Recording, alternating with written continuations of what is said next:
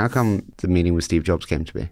So back then, I used to own Brightstar, and I had an idea of how could Apple actually double their sales. And after many emails to Steve Jobs, which he wrote me back, no interest, one day he got tired of everybody pinging him that he had to meet me. So he agreed to take a meeting. And that's how buyback and trading of mobile phones got invented.